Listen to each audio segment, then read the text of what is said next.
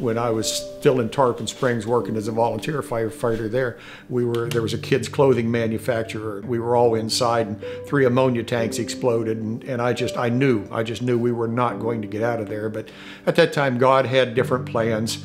He had a long-term plan for me. I just didn't know it at the time. And I managed to get my guys, and we all ended up getting out of there, and that was a wonderful thing in itself. And there's still, to this day, I have a lot of pictures and a lot of wonderful memories of people I worked with and good things we were able to do.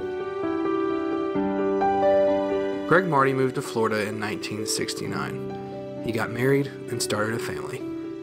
He left public safety in the early 80s after 18 years of service and started a business with his wife. Life was good. So we had started that, and I had a guy come in that had a good business plan, and we told him we'd work with him and we would do what we could do. And so we started that business. He was unable to get licensing, so I carried all the professional licenses, but we didn't know it, but the money that was going into the business was going into his pocket, and the business got into big financial trouble. And it was my fault for not watching the shop close enough. But the next thing we know, the Florida Department of Law Enforcement was in the office, and I was arrested. And for an ex-cop and an ex-firefighter and a guy that never dreamed he'd be there, I ended up in prison.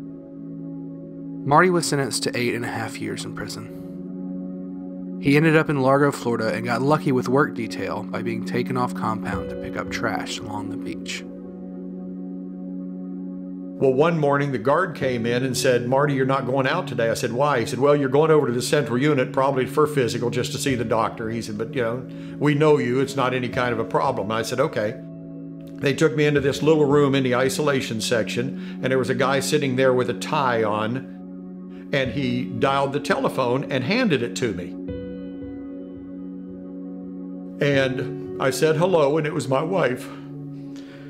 And she was calling to tell me our oldest son had just been killed the day before in an accident. And I was allowed to talk to her for 15 minutes.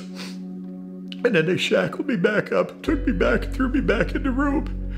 But here's where God can give you strength when nobody else can. When I laid down on the bunk and I looked up, the first thing out of my mouth was, "Lord," I said, "I know all things are yours." And I also had the peace to know that I'd see him again. And at that point, after I said that, I had total peace. He'd spend another 2.5 years in prison, but they wouldn't be years wasted. He used his time to earn a Doctor of Theology and helped mentor the other inmates around him, something he would continue after his release. You know, God wastes nothing. I could have been a waste, but he used me in a mighty way. And a lot of the guys in there just don't find him or can't find him, or when he does open the door, they don't walk through it. And one of the biggest doors that opens is Russo ministry. That's a huge door. That is such a place for the people who receive the information and apply. That door is open for them, and we have seen some terrific, wonderful stories come out of that ministry, success stories of people who have had that chance to grow. See, I was blessed. I had a home to come back to. I had a wife and a family to come back to. A lot of these guys don't. So Russo Prison Ministry becomes their family.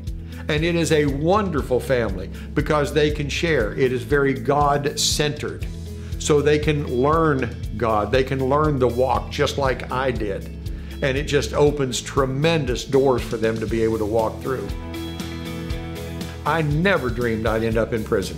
Never dreamed I'd end up there. But I did. But I still have the same heart for Jim Russo Ministry as I had back then, and I always will.